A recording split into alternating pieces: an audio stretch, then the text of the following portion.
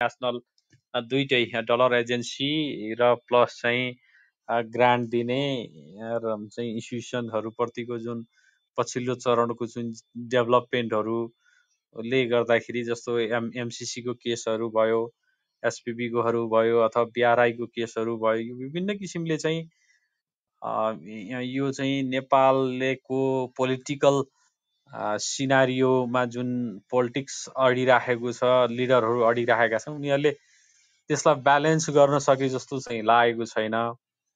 र यो ट्विट चाहिँ नयाँ उदीयमान एउटा टप 100 भित्र इन्टरनेसनल म्यागजिनले रेकग्नाइज गरेको मान्छेले जुन डिप्लोमेसी देखाउनु पर्थ्यो, सबैसँग रिस आवेग हुन्छ, नहुने होइन, सबैसँग रिस आवेग हुन्छ, त्यसलाई कहाँ कति बेला पोख्ने या त्यसलाई चाहिँ मिनिमाइज गर्ने अथवा ब्यालेन्स गर्ने भन्ने कुरा हुन्छ। यो जुन किसिमको चाहिँ भोइसहरू देखिरहेको छ, आम पब्लिकले त्यसलाई अथेन्टिकेट पनि गरेको छ। त्यसको लाखौंले चाहिँ कहिलेकाहीँ त्यसलाई चाहिँ लाइक सेयर गर्दाखेरि त्यसलाई अथेन्टिकेसन पनि भन्छौँ हामीले। त्यो गर्दै गर्दाखेरि चाहिँ ब्यालेन्समा देखिँदैन। नयाँ डेभलपमेन्ट जुन लिडरसिपमा पब्लिकले अल्टरनेटिभली चाहिँ भोटिङ राइटबाट ब्यालेटबाट चाहिँ आएको नेताहरूमा पनि जुन म्याच्युरिटी देखिएन, त्यसमा चाहिँ अलिकति मैले व्यक्तिगत रूपले मैले अलिकति चिन्ताको विषय, भोलिको चाहिँ पोलिटिक्स सिनारियो पनि कता जान्छ भन्ने किसिमको, र पछिल्लो चरणको जुन रासपाको फेरि त्यो 2 करोड 3 करोडको इन्टरभ्युजहरू चाहिँ फेरि डेभलपमेन्ट भएको छ। त्यसले गर्दाखेरि फेरि पनि नयाँ नेतृत्व प्रति पनि वितृष्णा रहिरहने हो भने, र यसरी नै चाहिँ अहिले capital fly continue capital fly भएको देख्छु मैले। त्यसमा human capital plus dollar capital दुईटै गएको छ। यो दुईटै गएको कारणले गर्दाखेरि चाहिँ अलिकति पोजिटिभ हुनुपर्ने कन्टेक्स्टमा यो आउन नसकेकोमा चिन्ता लागेको हो। मैले यो एउटा कुरालाई नेगेटिभ नै भए पनि यहाँहरूसँग सेयरिङ गरेँ कहिलेकाहीँ आफूलाई लागेको कुराहरू। ओभरअल इकोनोमी त अब तपाईँ हामीले भोगिराखेका छौँ, फाइनेन्सियल कन्डिसन तपाईँ हामीले देखिराखेकै छौँ, मन्दीको चरणमा देखिन्छ। स्टिल इकोनोमी र फाइनेन्सियल म्यानेजमेन्ट र इकोनोमिक म्यानेजमेन्टको चाहिँ ब्यालेन्स हुन सकेको छैन हाम्रोमा। यो फेरि यो पुरानो ट्रेन्ड हो। यहाँ एनालिस्ट हुन त वर्ल्ड वाइड पनि एनालिस्ट भएको ठाउँमा पनि मन्दी छन् हैन। जर्मनमा अहिले फेरि मन्दी देखिएको छ, चाइनामा पनि नेगेटिभमा चाहिँ देखिएको चाहिँ डिफ्लेसन देखिएको न्युजहरू आएका छन्। वर्ल्ड वाइड वर्ल्ड वाइड चाहिँ एक्सपोर्ट नभएको ठाउँमा पनि त्यो देखिन्छ। तर त्यहाँ चाहिँ के हुन्छ भने केही रिलेभेन्ट फ्याक्टर्सहरूले चाहिँ काम गरिराखेको हुन्छ हैन, रिलेभेन्ट फ्याक्टरहरूले काम गरिराखेको हुन्छ र त्यसलाई ती चाहिँ प्यारामिटर्सहरूलाई मुभ गर्दाखेरि चाहिँ पोलिसीले काम गर्छ, पोलिसी इन्टरभेन्सन गभर्मेन्टले गर्दाखेरि काम गर्छ। हामी कहाँ चाहिँ ती रिलेभेन्ट फ्याक्टर्सहरूले पनि काम नहुने गरी चाहिँ इकोनोमी चलिराखेको चाहिँ देख्छु मैले। त्यो भएको हुनाले अलिकति फाइनेन्सियल कन्डिसन चाहे त्यो डिपोजिट लेन्डिङको कुराहरू अथवा तपाईको चाहिँ बोनसकै कुराहरू गरौँ न, हामीले भर्खर 4वटा ब्याङ्कको आए जस्तो लाग्छ, डिभिडेन्डहरू डिक्लेयर भएको छन् हैन। यस्तो मन्दीमा पनि डिभिडेन्डहरू दिन सक्ने भनेको त्यसलाई हामीले पोजिटिभ रूपमा लिनुपर्छ। इन्टरनेसनल्ली इकोनोमी मन्दी गइरहेको अवस्थामा हाम्रो देशमा बिएफआइजले एनपिएलको यत्रो रडाको थियो हैन। त्यसै गरी अरू प्रोभिजनहरू, अरू नयाँ किसिमको सेन्ट्रल ब्याङ्कको चाहिँ पोलिसीहरूले गर्दाखेरि पनि दिन सक्ने अझै बोनस अथवा क्यास जे भए पनि डिभिडेन्ड दिन सक्ने भनेको त्यसले हामीलाई पोजिटिभ रूपमा लिनुपर्छ। र जुन लिक्विडिटी एक्सेस मार्केटमा लिक्विडिटी देखिएको छ, इकोनोमी डाउन ट्रेन्डमा रहँदै गर्दाखेरि पनि चाहिँ त्यो चाहिँ लिक्विडिटी एक्सेसलाई म्यानेज गर्न सक्दाका बखतमा त्यो राम्रो हो। तर अझै पनि जुन पोलिसी लेभलमा सेन्ट्रल ब्याङ्कले होइन कि मैले जहिले पनि अलिकति बढी अर्थ मन्त्रालयलाई भन्ने गर्छु, अर्थ मन्त्रालयले जुन प्ले गर्नु सक्नु पर्थ्यो त्यो चाहिँ प्ले गर्न सकेको देखिँदैन। जस्तो एउटा कता मैले मिडियामा हेरेको थिएँ, फर्मर फाइनेन्स मिनिस्टर हाम्रो सुरेन्द्र पाण्डेले अर्थमन्त्रीले गभर्नरलाई यो भन्न सक्नुपर्छ भन्ने एउटा हेडिङमा कता देखेको थिएँ। त्यसकारण सेन्ट्रल ब्याङ्कलाई अथवा उसको मोनिटरी पोलिसीलाई यदि फिस्कल पोलिसीले चाहिँ डाइरेक्ट गर्न सक्ने अवस्थामा अर्थ मन्त्रालयको दुईटै पोलिटिकल लिडर प्लस ब्युरोक्रेसीले पनि गर्न सक्नुपर्छ। ब्युरोक्रेसीले पनि त्यो गर्न सकेको देखिएन, किनभने हामीले कहिलेकाहीँ लिडरलाई मात्रै दोष दिने गर्छौँ, तर त्यहाँ थायी रूपमा चाहिँ बसिराखेको टिमहरू पनि हुन्छ। हुन त डेभलपमेन्ट अलिकति बढी पोलिटिसाइज गरिएको छ, त्यो पनि अर्थ मन्त्रालयमा त्यो किसिमको चाहिँ देखिनु पर्थ्यो। मैले चाहिँ त्यो भएको हुनाले त्यो अलिकति त्यसमा टचअप गर्न खोजेँ र हामी कहाँ त्यो जुन इम्प्याक्ट एनालिसिस गर्दाखेरि यो भोलाटिलिटी यो 2-3 वर्षको भोलाटिलिटी चाहिँ यो म्याच भएको छैन, मिसम्याच छ। यो इकोनोमिक कन्डिसन र फाइनेन्सियल कन्डिसन चाहिँ ब्यालेन्स छैन। जुन कोरिलेटेड हुनु पर्थ्यो, पोजिटिभ कोरिलेटेड हुनु पर्थ्यो, त्यो पोजिटिभ कोरिलेटेड छैन। हुन त हामीले 2062-63 को आन्दोलनलाई फर्केर हेऱ्यौँ भने त्यति बेला पनि अर्थ मन्त्रालय चाहिँ राष्ट्र ब्याङ्कले चाहिँ इकोनोमिक कोल्याप्समा जान्छ भन्दै गर्दा बिएफआइजहरूले चाहिँ राम्रो डिभिडेन्डहरू, राम्रो अर्निङहरू गरिराखेको कन्डिसन्स थियो। त्यो चाहिँ बेला बेलामा हाम्रो देशमा देखिएको छ, तर त्यसलाई चाहिँ ब्यालेन्स भयो भने मात्रै अनि अरू सबै चिजहरू अगाडि बढ्ने हो। अर्थ मन्त्रालयको पोलिसी र फिस्कल पोलिसी र मोनिटरी पोलिसी चाहिँ पोजिटिभ वेमा जान सक्यो, ब्यालेन्स भएर जान सक्यो भने मात्रै त्यो अरू फ्याक्टर्सहरू चाहिँ बिस्तारै चलायमान हुने हो।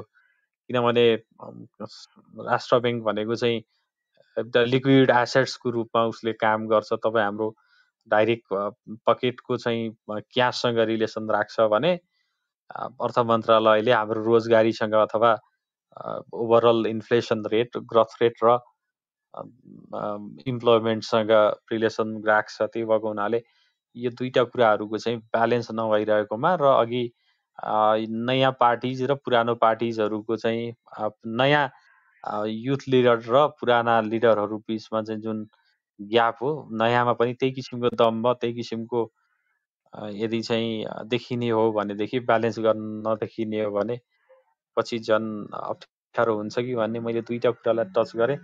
त्यस्तो केही भयो भने म अर्को 2-4 मिनट एडिसनल थप गराउन मिल्छ, अदरवाइज म यति बोल्छु है त। हस्, थ्याङ्क यू धेरै समयपछि फेरि सबैजनालाई नमस्कार। यस्तै छ, सधैँ बोलेर पनि अर्थ रहँदैन है त। हस्, थ्याङ्क यू। हस् सर, थ्याङ्क यू। मैले एउटा म फेरि रिपिट गराउँछु, भोलि टाइम मिल्यो भने विद्युत विधेयक 2080 को बारेमा भोलि स्याटरडे डिस्कस गरौँला है। मैले सबैलाई अनुरोध गरेँ। मैले जे न्युजमा पिङ गर्न भ्याएको छैन त्यो त च्याट रुममा हेर्नु होला है। मैले च्याट रुममा राखिदिएको छु। माथि एउटा ब्लग छ डी मुना भन्नेको है, यो दिलीप मुना भन्नेको, उहाँले के को बारेमा लेख्नु भएको छ भन्दाखेरि नगद कि सेयर लाभन्छ भनेर, जुन चाहिँ यो बोनस सेयरको कुरा हुन्छ, के फाइदाजनक छ भनेर उहाँले राम्रो लेख्नु भएको छ। इन्ट्रेस्ट हजुरहरूलाई छ भने पढ्नु होला, छैन भने स्किप गर्नु होला। म यसपछि चाहिँ म न्युज हटाउँछु है। म यो सबैलाई होस् भनेर मैले आज भेटाएको थिएँ यो ट्विटरमा, मैले जे पढेर बसेको। अनि अहिले म एकचोटि मुक्ति सरलाई मेरो आफ्नो क्वेसन मात्र सोध्छु। दिनेश सर बोल्न मिल्छ हजुर? मैले पिङ त गरिहालेँ, बोल्न मिल्छ भने चाहिँ बोलिदिनु होला, नभए मैले दिनेश सरलाई फोर्स गरिदिनु। आज शुक्रबार अफिसमा हुनुहुन्छ होला, 9:16 भयो। विष्णु सरलाई पनि स्वागत गरेँ मैले। म एकचोटि अहिले एकछिनपछि हिजो विष्णु सरले सेयर गरिदिनु भएको थियो, मैले पनि त्यो पढेको थिएँ, राम्रो रहेछ। तपाईँहरूले पढ्नु भएको छ कि छैन म एकछिनमा पिङ गरिदिन्छु। यो नेप्से 30मा मुक्ति सर र विष्णु सरको त्यो एउटा, हरि सरलाई पनि मैले स्वागत गरेँ, ढिलो भए पनि आइदिनु भयो। हरि सर नमस्कार। नमस्कार हजुर। होइन सर, के छ हाम्रो के अरे सेभनको अध्यक्ष हमाल सरको इन्टरभ्यूहरू धेरै न्युज पेपरहरूमा आएको रहेछ, हेर्नुभयो? छैन नि सर, के छ दक्षिणतादेखि लिएर खोइ धेरै सुनाउनु न। कुराहरू भन्नुभएको रहेछ। के राइट सेयरको पनि के समथिङ के पो भन्नुभएको थियो अघि। म एकचोटि त्यतातिर, किनकि अब सेयर मार्केटको धेरै म अहिले फेरि अहिलेको ट्विटरलाई म फेरि भनिदिन्छु है। बलेन शाहको सरले भन्नुभएको म भनिदिन्छु। यो ट्विटरमा वास्तवमा ट्विटरमै आएको थियो, मैले पनि ट्विटरमा भेटाएको थियो। अस्ति बालेन शाहले अर्थतन्त्रको बारेमा लेख्नु भएको थियो भने आज उहाँले के लेख्नु भएको छ भन्दाखेरि, मानवता देखाउनु नै छ भने बैङ्कको अघि 4-5 जना हुनुहुन्थ्यो, फेरि मैले रिपिट गरेँ है। मानवता देखाउनु नै छ भने बैङ्कको ऋण तिर्न नसकेर आत्मदाह गर्ने युवा युवतीप्रति देखाऊ। मानवता देखाउनु नै छ भने हातमा पासपोर्ट बोकेर गएका बाकसमा फर्किने युवा युवती परिवारप्रति देखाऊ। मानवता देखाउनु नै छ भने एक घर 4-5 जना बेरोजगार छन्, रोजगार दिएर उनीहरूप्रति देखाऊ। मानवता देखाउनु नै हो भने लडाइँमा भङ्ग भएका हजारौँ युवा युवतीका घर परिवार माथि देखाऊ, जो अझै पनि अशक्त छन्। अब त्यसपछिको है त, उहाँले त्यसपछि लेख्नु भएको छ, तेरो पार्टीको भ्रष्ट नेता मर्दा हामीले गुवा रुइदिनु पर्ने, हामीले मानवता देखाइदिनु पर्ने हो क्वेसन मार्क। नेताको मृत्युलाई मजाक बनाउनु हुँदैन भन्ने नेताले पनि जनतालाई मजाक बनाउनु भएन। सबैलाई बुद्धि पलाओस् है त। यो बलेन शाहको अहिलेको ट्विट मैले फुलमै भन्दै है त, उहाँले यो वास्तवमा भन्नुभएको छ। उहाँले विष्णुजी के अरे मकुनजी, म यसमा तपाईँलाई अघि पनि आयो यो बालिन शाहको भनेर, यो बालिन शाहको होइन है। ए ओके, बालेन शाहको भनेर टु गरिराखेको होइन रहेछ। होइन, यो बालिन शाहको ट्विट होइन। बालिन शाहको प्यारोडी अकाउन्ट छ, कसैले चाहिँ बनाएको, त्यसले गरेको ट्विट हो रहेछ। मलाई पनि थाहा थिएन, मैले अहिले मलाई कसैले पठायो, हेरेँ। मैले हेर्दाखेरि बालिन शाहको अर्कै छ, उसको 2,80,000 फलोवर छ, जसलाई म पनि फलो गर्छु बालिनलाई। र यो ट्विट गर्ने मान्छेलाई म फलो गर्दैन। त्यसले गर्दा यो चाहिँ बालिन शाहको होइन। यसलाई चाहिँ यहीँ नै फेरि अब धेरै चाहिँ र्युमरहरू या अनेक किसिमको कुराहरू जान्छ बाहिर, मिसअन्डरस्ट्यान्डिङ हुन्छ। यसलाई यहीँ क्लोज गर्दाखेरि ठिक होला है त यो च्याप्टर। हुन्छ मुक्ति सर, हुन्छ। त्यही त अस्तिदेखि यस्तो राम्रो स्ट्याटसहरू आएको थियो कि पहिला, यस्तो हुँदैन थियो। त्यो अर्थतन्त्रको बारेमा पनि एउटा लेखेको थियो, मलाई त थाहै भएन मुक्ति सर। यसो हेरेको बालेन शाह रहेछ, फलोवर्सहरू मैले फेरि त्यो फलो गरेको छैन त्यो अकाउन्टमा। त्यो होममा देखाइरहेको थियो ल्यापटपमा, त्यही भएर मलाई पनि बालेन शाह जस्तो लागेको थियो होला। त्यसो भए यसैको म एकचोटि ल कतिले यो बेलुकातिर न्युज आएको हुनाले त्यो थाहा छैन होला। यो म सरले अघि मुक्ति सरले पढ्न भ्याउनु भएको छ कि भएन, म फेरि रिपिट गरिदिन्छु है त प्याराग्राफहरू। स्वतन्त्र सञ्चालकको योग्यता एउटा लेखेको छ, सिंहदरबारले लेखेको छ है। सिंहदरबारमा त्यसै गरी आर्थिक न्युजले पनि लेखेको छ। उहाँको आज के रहेछ भन्दा, यो के नेपाल पत्रकार के को टपिक चाहिँ अर्थतन्त्रको म अलिकति भनिदिन्छु ल। के भन्नुभयो, म दुईटा पोर्टलबाट भनिदिन्छु है। अलिकति केही निस्किन्छ कि। हाम्रो सुरेन्द्र पाण्डेको इन्टरभ्यूको बारेमा अघि सिकार सरले पनि भनिदिनु भयो। दिनेश सर, हजुर बोल्न मिल्छ? मैले हजुरलाई त्यो अहिले फेरि बोल्न मिल्दैन कि भनेर, तर बोल्न मिल्दैन भन्ने चाहिँ मलाई लागिरहेको छ। दिनेश सर बोल्न मिल्दैन होला, माइक अन अफ गर्नु त सर मिल्दैन होला। नभए दिनेश सर बोल्नु होला है, नभए म एकछिन रोकिन्छु ल। दुईटा हेडलाइन छ। एउटा, सेयर लगानीकर्ताहरूमा धैर्यताको कमी छ, 10 कित्ते नीतिले समस्या आयो। नेपाल धितोपत्र बोर्ड 7 का अध्यक्ष रमेश हमाल साधारण सेयर आइपिओमा 10 कित्ते नीतिले समस्या ल्याएको बताएका छन्। शुक्रबार काठमाडौँमा आयोजना गरेको आर्थिक मन्दीमा पुँजी बजार सम्भावना र चुनौतीको विषयको अन्तर कार्यक्रममा उनले यस्तो जनाएका छन्। त्यस्तै उनले सेयर लगानीकर्तामा धैर्यताको कमी रहेको समेत जनाएका छन्। अहिले हामीले जति नीति ल्याएका छौँ त्यसमा धेरै नै छलफल गरेर ल्याउने गरेका छौँ। यो मैले भनिनँ। सेबनले नेपाली सेयर बजारलाई सुहाउने खालको नीति ल्याउने उनको दाबी छ। फेरि अर्कोले के लेखेको छ भनेपछि पर्खिनु ल। अनि स्वतन्त्र सञ्चालकको योग्यता तोक्ने भनेर भनेको छ। अनि रोस्टर पनि सेबनमै कायम गर्ने। ल म यो भनिदिन्छु बरु। उनले त्यस्ता स्वतन्त्र सञ्चालकको रोस्टर पनि धितोपत्र बोर्डले नै बनाउने पनि बताए। स्वतन्त्र सञ्चालकको योग्यता तोक्दैछौँ, रोस्टर नै बनाउँदैछौँ। स्वतन्त्र सञ्चालकले स्वतन्त्र लेखा परीक्षकले नै रिपोर्ट बुझाउने व्यवस्था गर्दछौँ, अध्यक्ष हमालले भने। उनले केही दिनभित्र ब्रोकरहरूले मार्जिन ट्रेडिङ कार्यान्वयनमा आउने प्रतिबद्धता पनि व्यक्त गरे। उनले केही समयभित्र बुक बिल्डिङको कार्यान्वयन सुरु हुने घोषणा पनि गरे। अध्यक्ष हमालले ब्रोकरलाई समस्या पारेर कमिसन घटाउने निर्णय नहुने पनि स्पष्ट पारे। ब्रोकरको कमिसन हटाउने, बोर्डको कमिसन पनि हटाउने प्रतिबद्धता पनि हमालले व्यक्त गरे। अध्यक्ष हमालले एक हक पर्द सेयर बारे पनि नयाँ नियम ल्याउने तयारी गरिरहेको स्पष्ट पारे। 10 कित्ते नीतिको पुनरावलोकन आवश्यक रहेको पनि बताए। सुझबुझ पूर्ण रूप निर्णय आउँछ, देशकाल परिवेश गरिनेछ। बजारमा संस्थागत लगानीकर्ताको अभाव छ। 10 कित्ते नीति पुनरावलोकन गर्नुपर्नेछ, यसबारे अध्ययन गर्नेछौँ अध्यक्ष हमालले भने भनेर लेख्ल। यो दुईटा न्युज पेपर, 4वटा मध्येको दुईटा न्युज पेपरको मैले पढेर भन्दै हजुरहरूलाई, सबै मैले पढेर भन्दै। म एकचोटि मुक्ति सर केही छ? हरि सर हजुरको सुनौँ है त, मार्केटलाई पनि यसो उ गरिदिनु ल हरि सर। अब प्रतिबद्धता चाहिँ राम्रो छ उहाँको हरि सर, हैन। मैले हजुरलाई रोकेँ, एकचोटि सिकार सरसँग एउटा ओपिनियन लिनु पर्यो अहिले, त्यसपछि होइन उहाँ फेरि निस्किनुहुन्छ कि भनेर। सिकार सर बोल्न मिल्छ भने यो अहिले पहिला एउटा के पर्खिनु है सर एकैछिन, म पहिला त्यो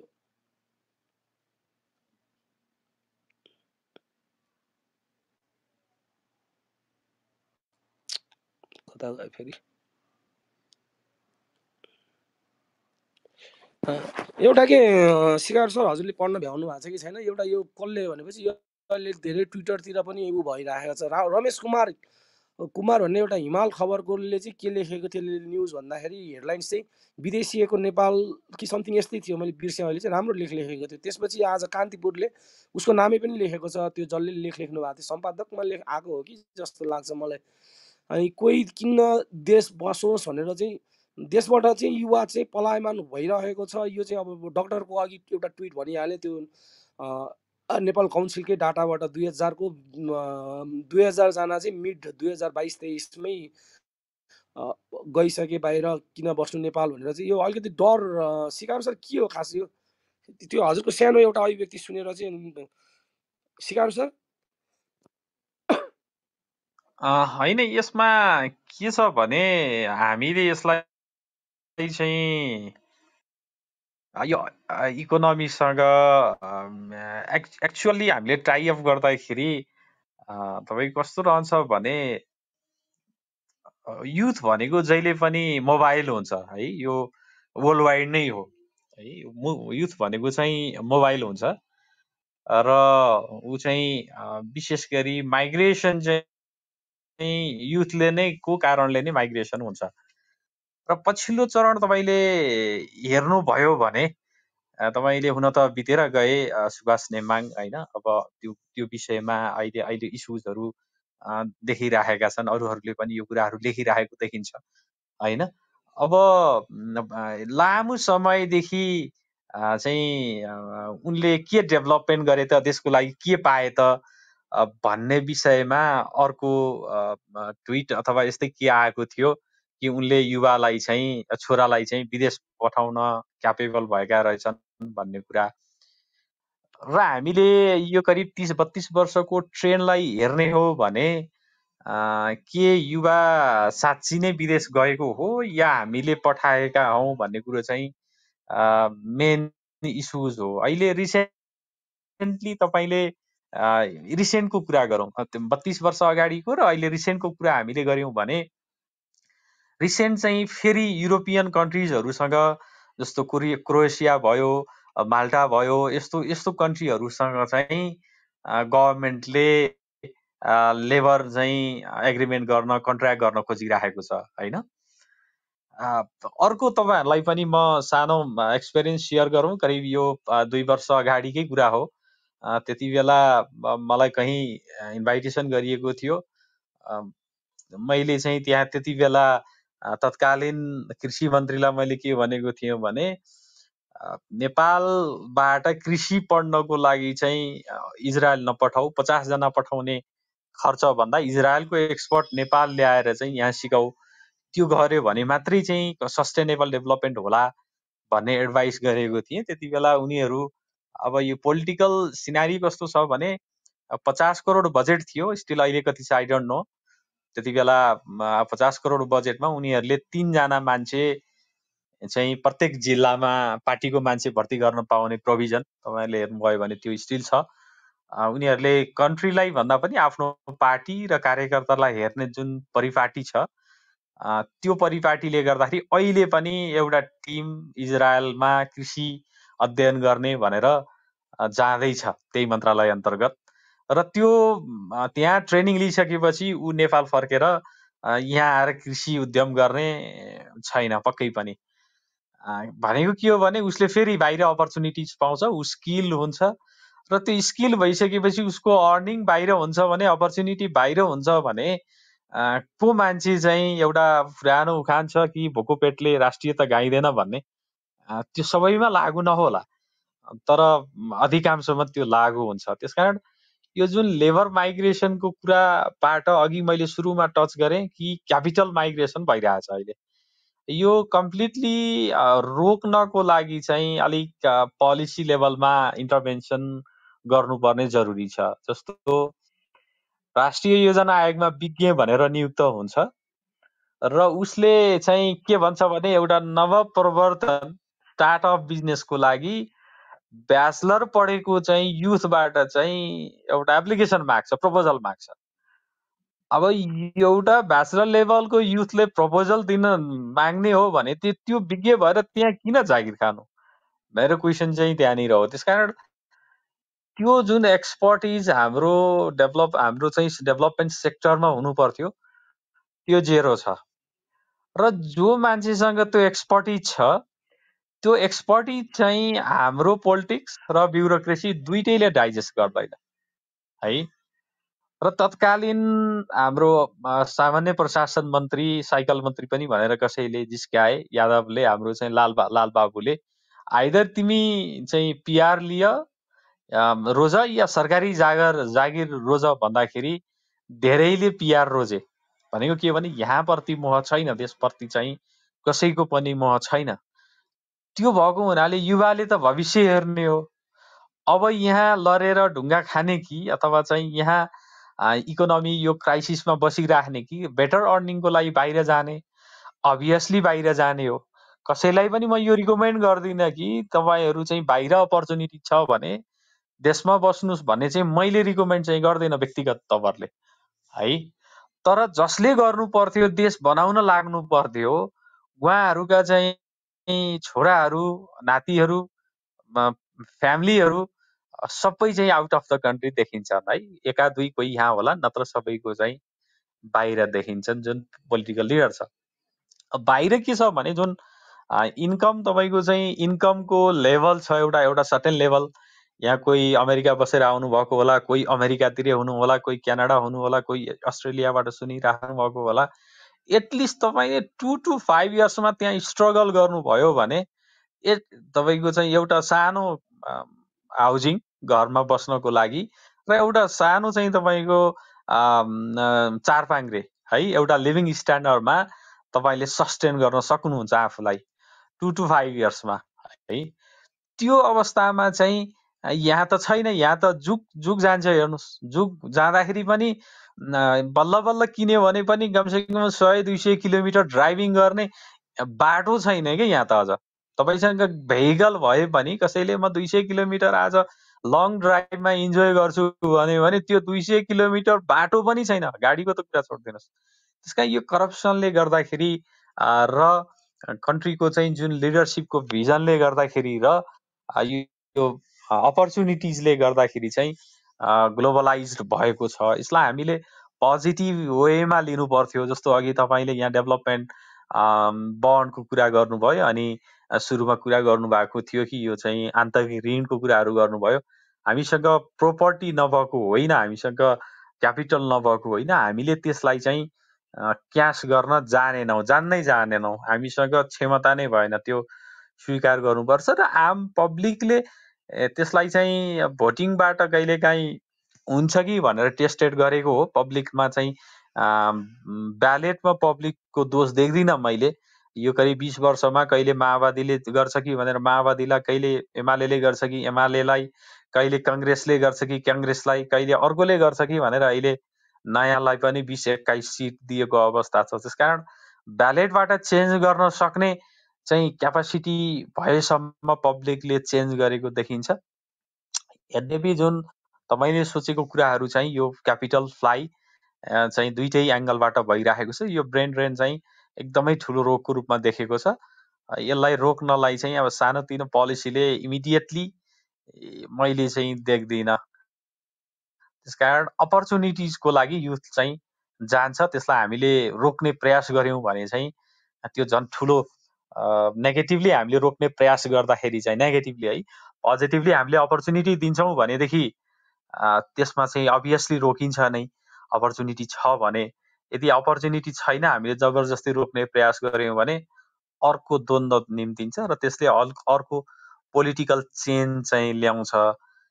त्यो भएको हुनाले अपर्च्युनिटीको लागि जान्छ। मलाई लाग्छ यहाँ दिनेश सर पनि बाहिर हुनुहुन्छ जस्तो लाग्छ, हाम्रो मुक्तिजी पनि बाहिर बसेर आउनुभयो जस्तो लाग्छ। म पनि दुई चारवटा कन्ट्री, दुई चार ठाउँमा पर्सनली पनि भिजिट गरेर आएर देखेको छु मैले त्यहाँको कुराहरू।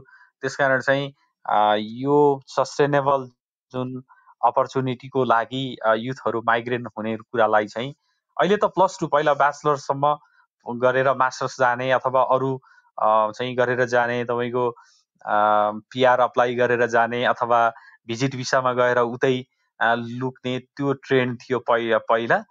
अहिले चाहिँ +2 आफ्टर +2 नै जाने जुन ट्रेन्ड चलेको छ अहिले। आफ्टर +2 ब्याचलर गर्न बाहिर जाने 10 लाख 15 लाख 20 लाख 50 लाख कति हुन्छ, त्यहाँ स्कलरसिप पायो भने स्कलरसिपमा पढ्ने, पाएन भने चाहिँ फुल फ्लेजमा पेमेन्ट गरेर भए पनि पढ्ने जुन ट्रेन्ड चलेको छ। यसले तपाईले हेर्नुभयो भने सेन्ट्रल ब्याङ्कको फरेन चाहिँ तपाईको चाहिँ करेन्सीको रिजर्भेसन हेर्नुभयो भने हामी कहाँ रेमिटेन्स यो चाहिँ टुरिज्मबाट जुन इन्क्रिमेन्ट यहाँ आउँछ, टुरिज्मबाट चाहिँ यहाँ पर्यटन मार्फत जुन पैसा आउँछ करिब करिब त्यसको डबलको 2 गुणाको हाराहारी चाहिँ टुरिज्म र एजुकेसनमै करिब 100 अर्ब भन्दा बढी त्यो रकम चाहिँ बाहिरिएको अवस्था छ। यो दुःख लाग्दो हो। अब लेट्स सी कहिलेकाहीँ के हुन्छ भने नेगेटिभ कुरा गर्दाखेरि पनि सबै चिज नभएको हुनाले डेभलपमेन्ट चाहिँ त्यहाँनिर छ भन्ने मैले एस्पेक्ट चाहिँ राख्छु। हामीसँग केही पनि नभएको भनेको के हो भने गर्न बाँकी छ, अथवा गर्न बाँकी छ भनेको अपर्च्युनिटी छ भन्ने चाहिँ पनि मैले त्यता देख्छु। त्यसकारण पोजिटिभ चाहिँ आशा गरौँ र तपाईँ हामी जहाँ जो अवस्थामा छौँ त्यसले चाहिँ अलिकति पोजिटिभ नि भोइस रेज गर्ने प्रयास गरौँ भन्छु मैले। यति कुरा गरे सर। अब यो ट्रेन्ड चाहिँ यसरी नै चलिरहेको अवस्थामा केही समय रोकिने देखिँदैन है, र पोलिसी मेकरले त्यस्तो बनाउने भन्दा पनि फेरि नयाँ कन्ट्रीहरूमा चाहिँ जुन लेबर माइग्रेसनलाई चाहिँ एग्रिमेन्ट गर्ने जुन ल्याएको छ त्यसले चाहिँ झन् भ्यालिडिटी गरिदिने र बाहिरै जाने। युरोपमा त बिस्तारै पछि सेटलमेन्ट भयो भने जापान अथवा कोरिया भन्दा पनि अझ त्यहाँको चाहिँ लेबर माइग्रेसन दुःखदायी हुन्छ हैन। गल्फ कन्ट्री जापानमा अथवा कोरियामा त फर्केर आउने, अहिलेसम्म त्यहाँ पिआर दिएको अवस्था देखिँदैन। भोलि दियो भने त कसले जान्दछ र हैन। तर युरोपतिर चाहिँ मैले देखेको एउटा स्टडीमा हेर्दाखेरि क्रोएसियातिर गएकोहरू पछि पोर्चुगलमा कार्ड बनाउन सजिलो हुन्छ भनेर इलिगल्ली पोर्चुगल सिफ्ट भएको पनि देखिएको छ। त्यसकारण यो कुरा कहिलेकाहीँ माथि कुरा गर्यो नेगेटिभ कुरा गरे जस्तो हुन्छ। त्यसकारण म खासै त्यति कुरा गर्न रुचाउँदिनँ, तर रियालिटी चाहिँ हामीले भन्नुपर्छ र त्यो अनुसारको चाहिँ पोलिसी बनाउनु पर्छ भन्ने हो। ओके मुकेन्द्र सर यति गरौँ है त आज। ल थ्याङ्क यू, गुड नाइट सबै। हस् थ्याङ्क यू है, थ्याङ्क यू शिखर सर है, बोलिदिनु भयो, आफ्नो समय दिनुभयो, धन्यवाद है शिखर सर। म एकचोटि एकछिन विष्णु सर पनि आउनु भएको छ, सिबी सर पनि आउनु भएको छ। म एउटा विष्णु मुक्ति सरले सच्याइदिनुहुन्छ भनेर यो खोजेको कुराहरू चाहिँ मुक्ति सर भएकै बेलामा पढ्छु। यो अस्ति पनि म तपाईँहरूलाई भने कम्पाउन्डिङ क्वालिटीमा सब्सक्रिप्सन गरेको छु ट्विटरबाट, उनीहरूले पठाइदिँदो रहेछ। न्यू इन्भेस्टर्सहरूले मिस्टेक कता कता गर्छ अरे, म इङ्ग्लिसमा राखेको छ, म त्यही अनुसार भनिदिन्छु है त। न्यू इन्भेस्टर्स मिस्टेक्स भनेर उसले लेखेको छ, धेरै जसो मध्ये चाहिँ यस्तो गर्छ भनेर।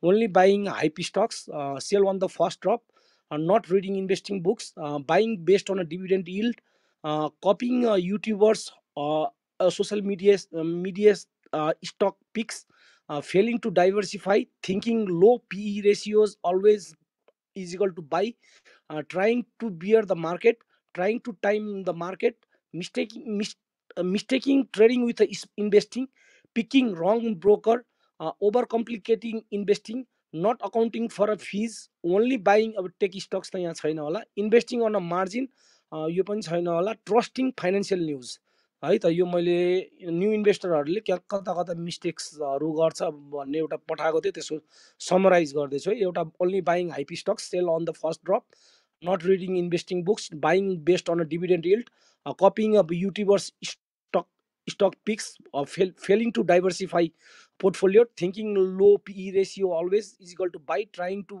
beat the market, trying to time the market, mistaking trading with investing, picking wrong broker, overcomplicating investing, not accounting for fees, investing on a margin, यो ट्रस्टिङ फाइनेन्सियल न्युज है त।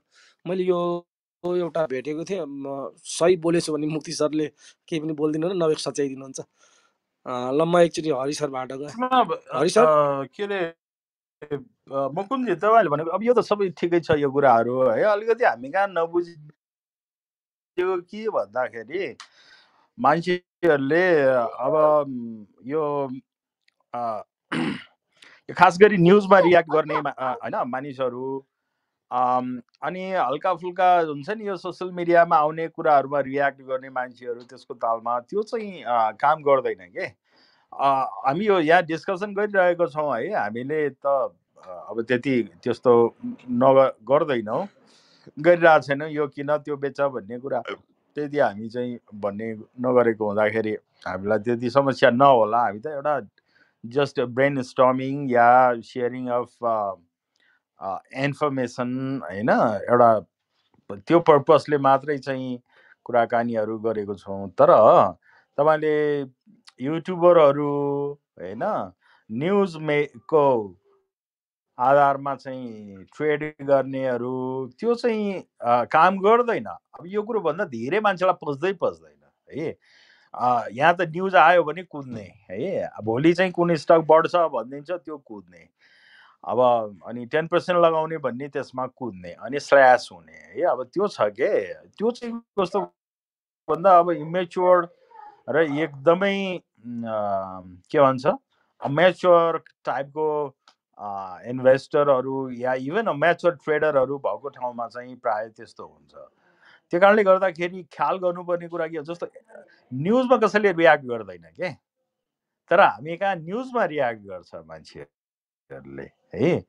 न्युज भनेको कस्तो न्युज भन्दाखेरि तपाईँसँग इन्भेस्टमेन्ट प्लान छ, investment plan भएर तपाईँले इन्भेस्ट गरेको छ, डाइभर्सिफाई गरेको छ। फेरि अहिले डाइभर्सिफिकेसन पनि तपाईँले कुरा गर्नुभएको छ, डाइभर्सिफिकेसनले मात्रै पनि पुग्दैन, त्यो अप्टिमाइज्ड हुनुपर्छ है। अप्टिमाइज्ड भनेको के भन्दाखेरि फेरि त्यसको अर्कै छ कुराहरू।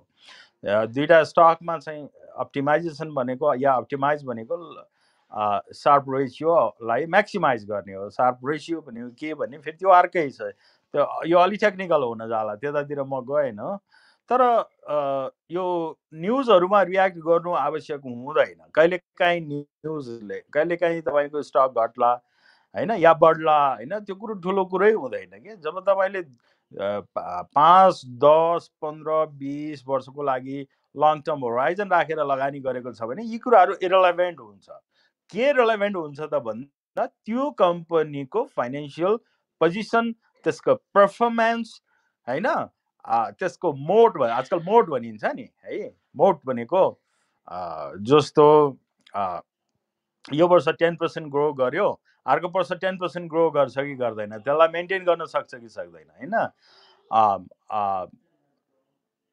जुन सिएसआरका कुराहरू छन् त्यो कुराहरू पुरा गर्छ कि गर्दैन, क्वालिटी मेन्टेन गर्छ कि गर्दैन, अथवा इम्प्रुभ गर्छ, यी कुराहरू हो क्या। हो त्यो खालको कुराहरू चाहिँ हेर्नुपर्छ होइन। अब जस्तो क्वार्टरली रिपोर्टमा 4-5 क्वार्टरहरू त्यो मिट गर्न सकेन या राम्रो गर्न सकेन, क्वार्टरली रिपोर्टमा राम्रो फाइनेन्सियल्सहरू आउनु सकेन भने yes you have to switch. तर कुनै एउटा चाहिँ आयो, न्युज आयो, त्यो न्युजको बेसिसमा चाहिँ तपाईँले धेरै चाहिँ अब एकदमै कम्पनी नै कोल्याप्स हुने खालको आयो भने त्यो त द्याट्स अ डिफरेन्ट। तर जुन आउँछ नि एभ्री डे आउने न्युजहरू जसले खासै कम्पनीको फाइनेन्सियल पर्फर्मेन्समा के पनि असर गर्दैन ती कुराहरूबाट के पनि गर्नु पर्दैन। जस्तो के भन्दा आज एनआइसीले डिक्लेयर गर्यो, हिजो सानिमाले गर्यो, अस्ति अर्को कसले गरेको थियो, एभरेस्टले गर्यो होइन। अब एभरेस्टले चाहिँ मान्छेहरू 30 दिन्छ 40 दिन्छ भनेको थियो, एभरेस्टले कति दियो भन्दा 20 दियो होइन, 20.something दियो। इट डजन्ट म्याटर, यसले के पनि गर्दैन तपाईँको इन्भेस्टमेन्टलाई। मैले भन्नु खोजेको यो हो कि यस्तो खालको कुराहरू है। त्यही कारणले गर्दाखेरि यो फाइनेन्सियल न्युजहरू र चाहिँ अनि यो सोसल मिडियाको पछि लागेर चाहिँ इन्भेस्टमेन्ट हुँदैन है। स्पेकुलेट गर्ने होइन। अनि अब 1 लाख लगाएर 50,000मा चाहिँ आउने त्यो काम हुनसक्छ है, होइन तपाईँ चाहिँ 1 लाख लगाएर त्यसलाई 5 लाख 10 लाख बनाउने हो भने यस्तो कुराहरूले के पनि असर गर्दैन। यो गर्दैन भन्ने कुरा चाहिँ थाहा पाउन पनि अब धेरै नै चाहिँ अलिकति हुनुपर्छ के, त्यो ब्रड सेन्स हुनुपर्छ। अदरवाइज चाहिँ मैले यहाँ बोनसियरले के पनि गर्दैन भन्दा यहाँ कति बेला बुझ्दैन, उल्टा आर्गु गर्न आउँछ है। बोनसियर भनेको के भन्ने कुरै थाहा छैन, त्यतिकै बोनसियर दियो भने फाइदा हुन्छ भन्दै हिँड्छ मान्छेहरू होइन। त्यस्तै छ, अनेक किसिमको मान्छेहरू छ। डिभिडेन्ड नदिए पनि के पनि फरक पर्दैन। अब यो कुरो बुझ्दैन, डिभिडेन्ड दिएन भने एलआइसिएनले हिजो कि अस्ति चाहिँ डिभिडेन्ड दिएन, त्यो चाहिँ ऊ भयो, तल गयो। अर्को कुनले चाहिँ कम दियो, त्यो तल गयो। त्यो कुराहरू कम्पनीमा हुनु र तपाईँसँग हुनु। अनि डिभिडेन्ड चाहिँ जस्तो अझ डिभिडेन्ड नदिँदाखेरि 5% सेभ गर्छ कम्पनीले होइन, ट्याक्सको रूपमा। सो डिभिडेन्ड नदिएर उसले इक्विटी बेस बढाउँदै लग्यो भनेदेखि बेटर हुन्छ। यो कुराहरू बुझ्दैन। नबुझेपछि मानिसहरू आर्गु गर्न। आज मैले एउटा चाहिँ ट्विट जस्तो पनि गरेको थिएँ। अब त्यो बुझेन के मान्छेले, के करोडपति हुन अरब लगायो भने करोडपति भइन्छ भन्ने खालको कुरा त्यो सार्कास्टिकल्ली मैले चाहिँ ट्विट गरेको थिएँ। अब यस्तै युट्युबेहरू यस्तोहरू चाहिँ अनि जुम्मियो के। अनि 2-4 जना मिलेर स्टकलाई चाहिँ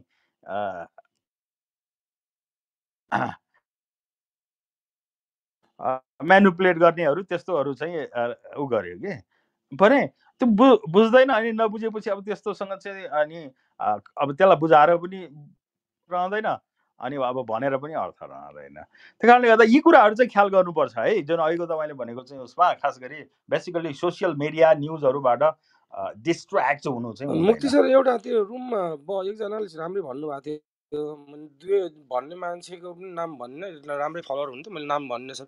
उहाँले के भनिदिनु भयो भन्दाखेरि मैले चाहिँ आरोही मलाई जहाँसम्म to the best of my knowledge long term इन्भेस्टरले त्यो पनि हेर्नुपर्छ भन्ने मेरो पनि मैले सुने, माथि गएर त्यस्तो बोल्न सक्दिनँ।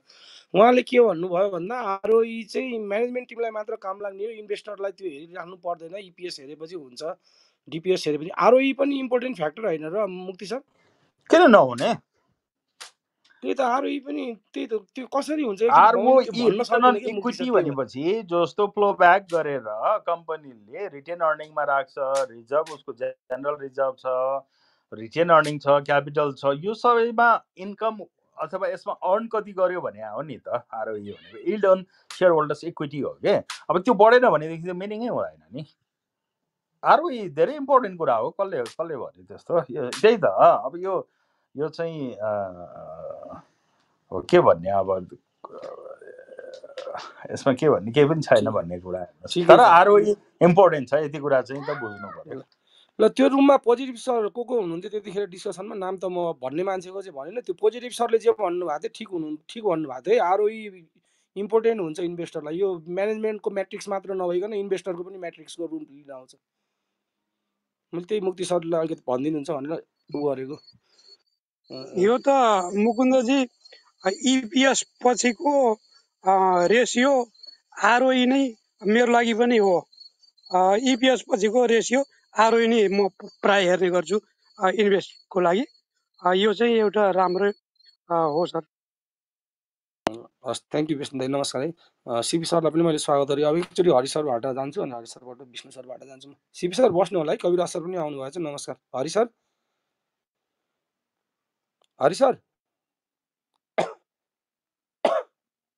सिपी सर के छ हौ नयाँ नौलो? ए हरि सरलाई बोल्नु होला है प्लिज। अहिले बिचमा मैले रोकेँ हजुरलाई। हरि सर साउन्ड आएको छैन। मेरो नआएको कि हरि सरको नआएको? हेलो होइन मुकुन्दजी तपाईँको आवाज राम्रो आएको छ। हरि सर आफै गइहाल्नु भयो ती।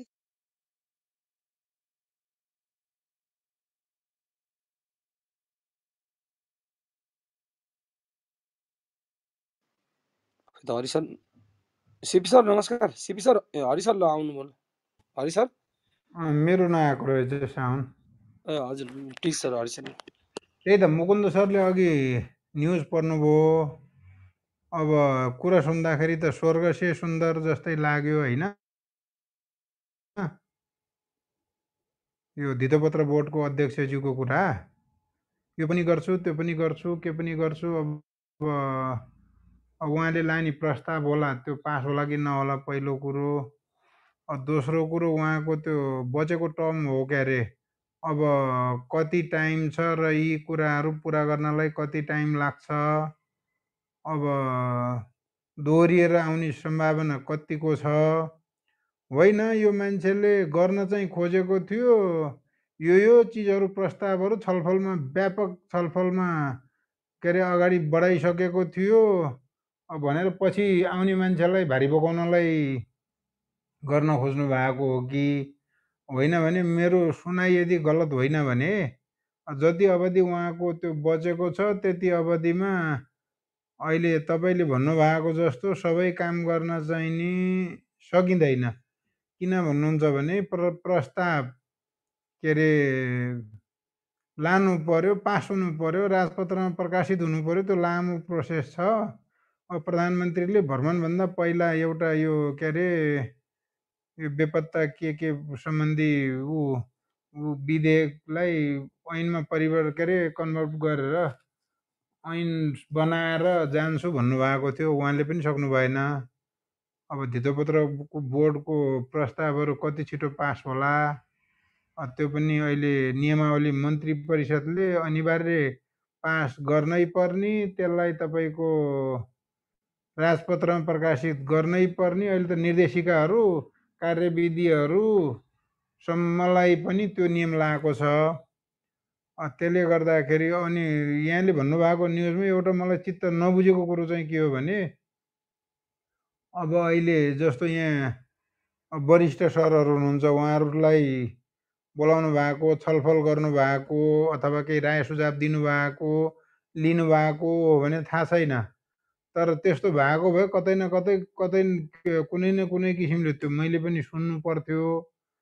अब त्यो छलफल अब कहाँ भयो के भयो, यसरी यो विषयमा राय सुझाव दिनलाई यति दिनभित्र यो इमेल आइडीमा अथवा आफै उपस्थित भएर अथवा फोनमा टिपाएर अथवा अब कुन चाहिँ माध्यमबाट हुन्छ त्यो चाहिँ नि उपयुक्त माध्यमबाट हामीलाई राय सुझाव दिनु यो विषयमा भनेर सार्वजनिक गरेको चाहिँ मलाई चाहिँ थाहा छैन है।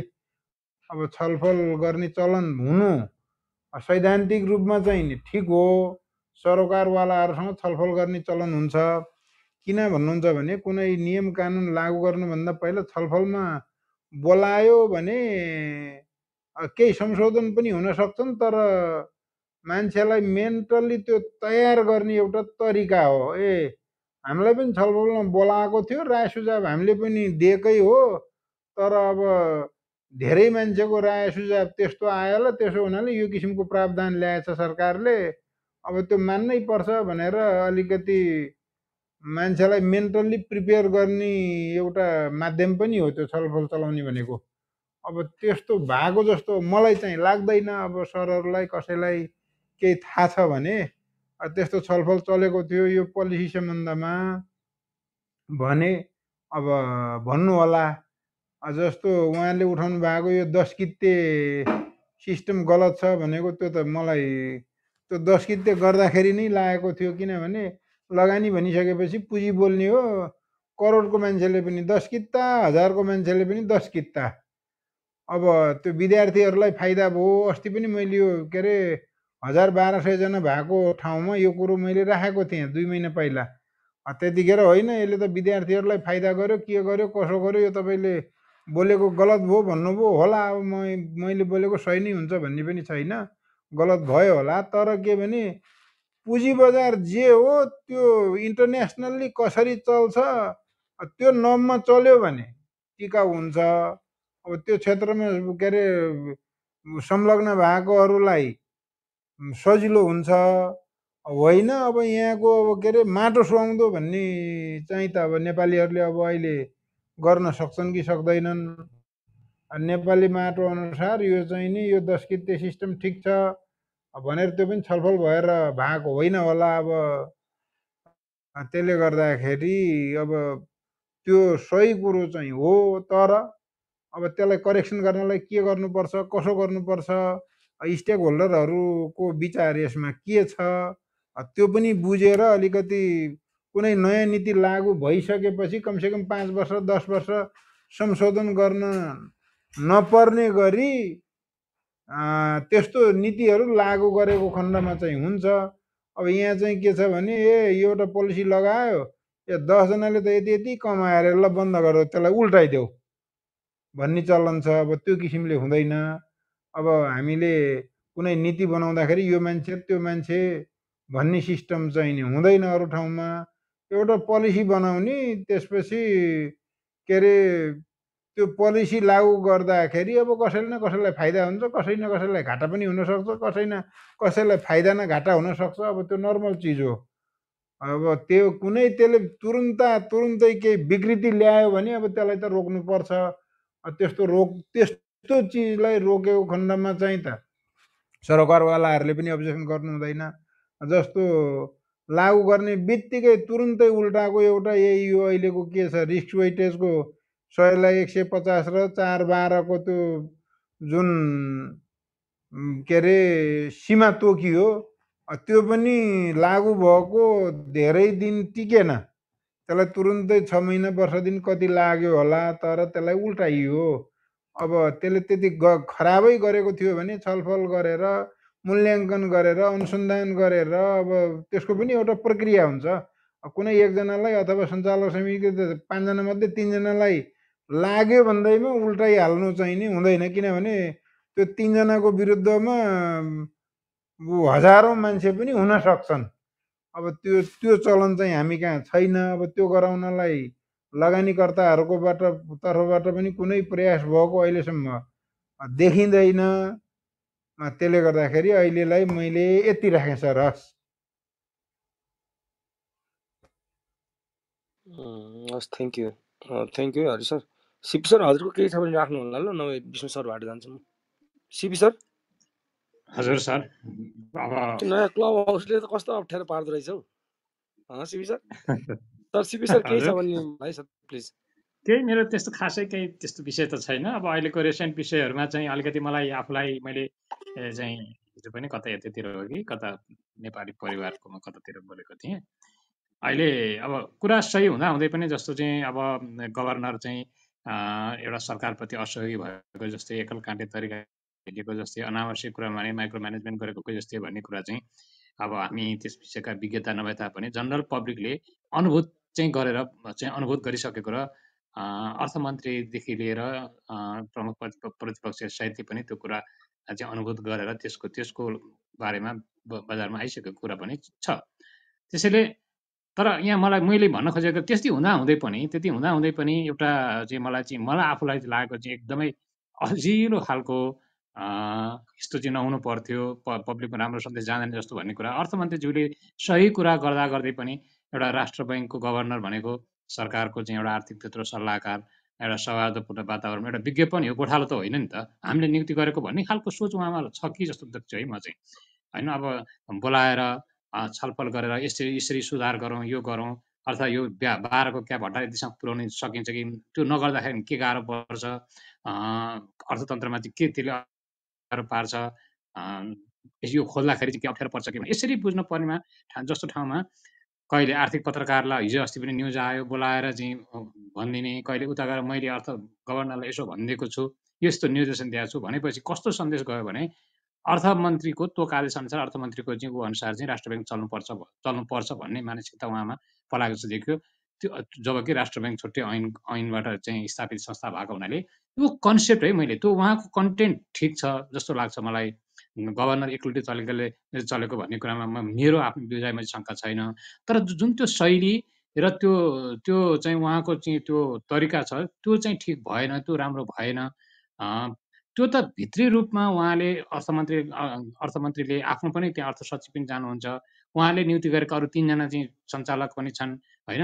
अब सरसल्लाहको वातावरणमा पठाएर आफ्नो चाहिँ सरकारको वित्त नीतिहरूलाई सघाउ पुग्ने खालको यो गरे कसो होला भन्ने किसिमले एउटा चाहिँ एकमतको रूपमा जान पर्नेमा अब हाम्रो चाहिँ आदेश अनुसार हाम्रो निर्देशन अनुसार राष्ट्र ब्याङ्क चल्नुपर्छ भन्ने खालको चाहिँ उहाँको जुन सेन्टिमेन्ट देख्यो त्यो चाहिँ सरासर गलत जस्तो लाग्यो मलाई होइन। अब त्यसरी जस्तो त्यही कुरा कता कता यहाँ अस्ति अदालतले पनि फैसला गरेको चाहिँ प्राधिकरण मलाई चाहिँ यस्तो लाग्छ क्या, अब प्राधिकरण को जुन त्यो डेडिकेटेड र चाहिँ त्यो ट्रङ्क लाइनको चाहिँ उद्योगहरूले तिर्नुपर्ने रकमको बारेमा अदालतले पनि तिर्नुपर्ने भनेर फैसला गरेर प्राधिकरण भनेको नि एउटा बोर्ड हो, त्यो बोर्डले गरेको निर्णयलाई पनि प्रधानमन्त्री कहाँ पुगेपछि त्यो रोकिन्छ भने त्यो पनि एकदम गलत कन्सिडर भयो। अहिलेको मैले तातो विषय भनेको है, अब त्यो पनि एकदमै गलत। जस्तै अब राष्ट्र ब्याङ्कमा पनि उहाँले त्यहाँ बोर्ड छ, विज्ञहरू बसेका छन्, उहाँले नियुक्ति गरेका चाहिँ सरकारले अहिलेकै गठबन्धन अहिलेको होइन, योभन्दा अगाडिको भयो नि, सेन्टिमेन्ट यही गभर्मेन्टको हो, देउबाको पालामा चाहिँ नियुक्त भएका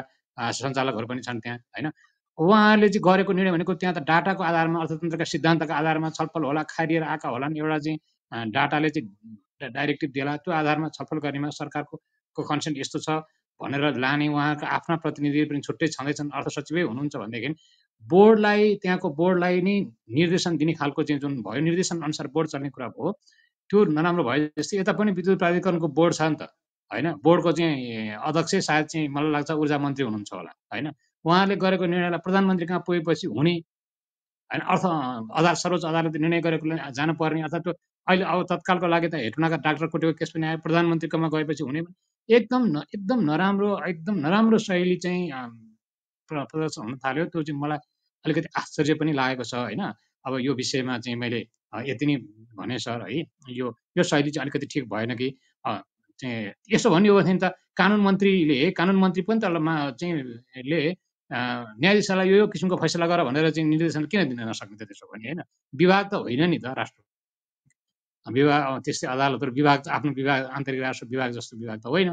त्यस कारण यो खालको शैली चाहिँ अर्थमन्त्रीज्यूको एकदम अलिक कच्चा शैली भयो जस्तो लाग्यो, मैले यसमा यति बोलेँ। र अहिलेको करेन्टमा चाहिँ मैले भन्दाखेरि अब यो त्यो पनि जान स्वाभाविक रूपमा यहाँ तल बस्नु भएको छ, सेयरकै पुँजी बजारकै सम्बन्धी सरहरू हुनुहुन्छ। अब 4वटा चाहिँ कमर्सियल बैङ्कको डिभिडेन्ड घोषणा भयो होइन। अरू चाहिँ अब अलिक ठुला खालको 10% भन्दा बढी दिन सक्ने भनेको त्यो न्युज पनि आइरहेछ। अब स्ट्यान्डर्ड चार्टर्ड, नेभिल र चाहिँ एग्रिकल्चर डेभलपमेन्ट ब्याङ्क बाँकी छन्, त्यसपछि अरू अलिक तल स्तरका छन्, त्योभन्दा कमका छन्। र यसको असर चाहिँ अब तत्काललाई मलाई आफूलाई चाहिँ के लाग्छ भनेदेखि कम एक वाणिज्य बैङ्कहरू चाहिँ तपाईँको ट्रेन्डभन्दा पनि प्रफिटको हिसाबले त्यसको प्राइसिङमा असर गरिरहेको छ कि जस्तो लाग्छ अहिलेसम्म धेरै हेर्दाखेरि। अरू चाहिँ धेरै कम्पनीहरू ट्रेन्डको आधारमा चाहिँ त्यसको प्राइस तलमाथि भइरहेको छ, एकदम लो माइनसमै गएका कम्पनीहरूको पनि प्राइस चाहिँ बढ्दै गएको पनि देखिन्छ, जसलाई चाहिँ ट्रेन्डले अगाडि बढाए जस्तो लाग्छ भने वाणिज्य बैङ्क अथवा ब्याङ्किङ क्षेत्र चाहिँ अलिकति प्रफिट एन्ड लसको हिसाबले उनीहरूको रिपोर्टको आधारमा त्यसको प्राइस तलमाथि परिरहेको देखेको हुनाले अब यो चाहिँ के भनेदेखि अब अलिकति राम्रो प्रफिट हुनेले तुरन्तै डिक्लेयर गरिहाल्यो। अब जसको प्रफिट भएको छैन उनीहरूलाई चाहिँ सायद यसको कम्पेन्सेट फर्स्ट क्वार्टर रिपोर्टले गर्ला, पछि गर्लान् कि। तर मैले यहाँ बुझ्न खोजेको होइन, अहिले बिचमा सरहरूले बोल्दै हुनुहुन्छ, यसको इफेक्ट समग्र बजारमा चाहिँ अब के पर्ला होइन। अब हिजो अस्ति यो 3 दिनमा जुन सेयर कारोबार भएको छैन, 3टा बैङ्कको थप्यो, अघिल्लो एउटा बैङ्कको परेको छ, यिनीहरूको डिभिडेन्ड क्यापासिटी र अब रिपोर्ट त धेरैको आइसकेको छ, कसैको अनुमान मात्रै गरिएको छ होइन। अब यिनीहरूको डिभिडेन्ड क्यापासिटीले अन्य स्टकहरूलाई के असर गर्ला भन्ने यो चाहिँ मेरो एउटा चाहिँ प्रश्नात्मक ओपिनियन मात्रै राखेको, ओपिनियनै भएन यो त होइन। यो चाहिँ मैले के पर्ला भनेर अब विष्णु सर यहाँ हुनुहुन्छ के अरे, अब उहाँले बोल्दाखेरि यो कुरालाई नि सम्बोधन गरिदिनुहुन्छ कि भनेर अनुरोध गरेँ। मैले धेरै टाइम लिइनँ सर, अरू केही कुरा त यसो बोल्न खोज्दै थिएँ, अहिले मैले आजलाई यति बोलेँ है त sir. Thank you CP sir. Vishnu sir नमस्कार। विष्णु सर बोल। नमस्कार। विष्णु सर हजुरको केही छ भने राखिदिनु विष्णु सर प्लिज। अब एसएस त त्यस्तो केही पनि छैन। अब अघि सिपी सरले भन्नुभएको अब राष्ट्र ब्याङ्कसँग अर्थमन्त्रीले निर्देशन दिन मिल्ने कि नमिल्ने छुट्टै ऐन छ भन्ने कुराहरू ओभियसली अब कस्तो खालको निर्देशन दिन मिल्ने दिन नमिल्ने भन्ने कुराहरू एउटा नैतिक धरातलबाट हेर्दाखेरि त्यो प्रश्न उठ्नु जायज हो।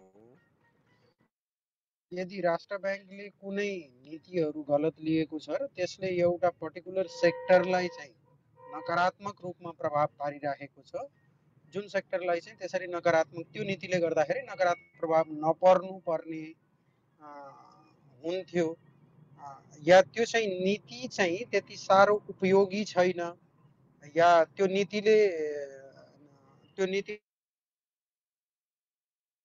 गलत नीतिलाई हटाउँदाखेरि अर्थतन्त्रमा नकारात्मक असर पर्दैन, उल्टा असर पार्छ भने उसले लिएको गलत नीतिको विरुद्ध चाहिँ तपाईको अर्थमन्त्रीले निर्देशन दिनु चाहिँ अनुपयुक्त हो जस्तो मलाई लाग्दैन है। सेन्ट्रल ब्याङ्कले कुनै नीतिहरू गलत अवलम्बन गरेको छ भने यो गलत नीतिलाई चाहिँ तपाईँले सच्याएर ल्याउनुहोस् भनेर एउटा पर्टिकुलर सरकारको तर्फबाट निर्देशन जान्छ भने चाहिँ त्यो चाहिँ उपयुक्त नै हो।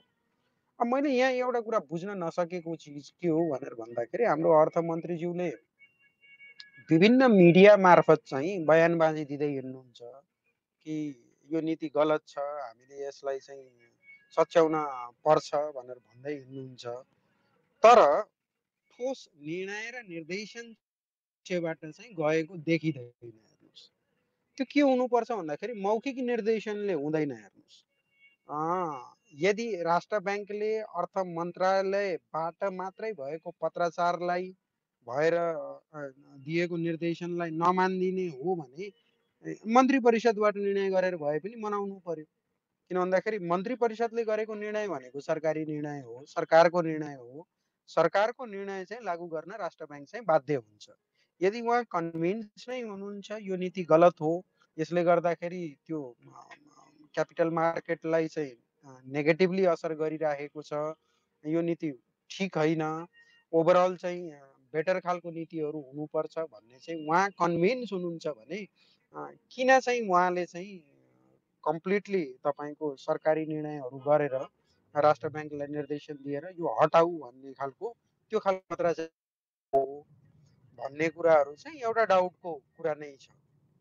स्टिल अब पब्लिक ओपिनियन बनिराखेको केसमा चाहिँ पोलिटिकल गेन र माइलेज लिनको लागि मात्रै चाहिँ पब्लिक मिडियामा आएर भनेको हो भने त्यसको कुनै अर्थ राख्दैन। यदि साँच्चीकै उहाँले चाहने हो भने निर्देशन जुन तरिकाले दिएर राष्ट्र ब्याङ्कले मान्ने हो त्यही तरिका अवलम्बन गर्नुपर्छ, या फेरि अर्को तरिका पनि सिम्पल छ, तपाईँको बोर्डको बैठक बसाल्नुहोस्, राष्ट्र ब्याङ्कको 3 जना प्रतिनिधि त बहुमत पुग्ने गरी त सरकारी पक्षकै मान्छेहरू छन् तपाईँको बोर्डमा, अनि त्यो बोर्डबाट निर्णय गराए पनि भइहाल्छ, निर्देशनै नदिने भए पनि।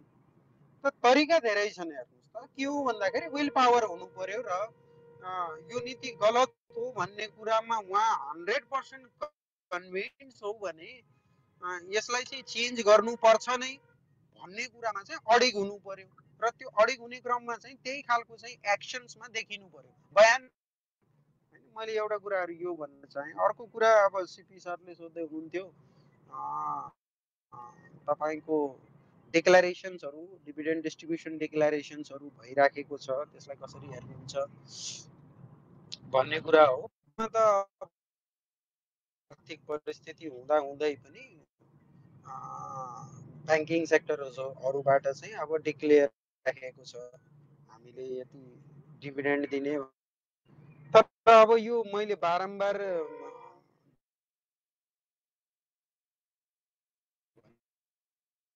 ब्याङ्कहरूको प्रवृत्ति कस्तो खालको भइदियो भन्दाखेरि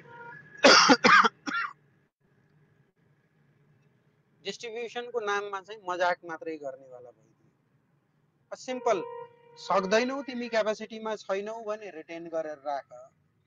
यो ओभर क्यापिटलाइज गरिराख्ने काम चाहिँ, यो जोक गर्ने काम चाहिँ म जहिले पनि तपाईँको त्यो त्यसका सञ्चालकहरू के पर्सपेक्टिभबाट चाहिँ उनीहरूले सोचिराखेको हुन्छ, तपाईँको लाभांश दिने नाममा चाहिँ सिम्पल बोनस सेयर दिएर ल हामीले लाभांश दियौँ भनेर तपाईँको ओ यसले त यति लाभांश दियो भन्ने बोनस दिएकोलाई हैन।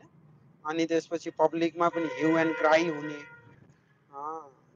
त्यो गर्ने, जबकि त्यो बोनस सेयर्स चाहिँ उल्टा कम्पनीलाई ओभर क्यापिटलाइज गर्ने हो र त्यसको चाहिँ असर चाहिँ स्पेसिफिकली नेपालको कन्टेक्स्टमा हामीले हेर्ने हो भने त्यो अननेसेसरीको भार हो लगानीकर्तालाई। किन भन्दाखेरि एक्स्ट्रा 5% चाहिँ तपाईँको ट्याक्स तिर्नु परिरहेको छ, जबकि उसको खल्तीमा केही पनि आएको छैन र प्राइस एडजस्ट भएपछि न्युट्रलाइज हुन्छ।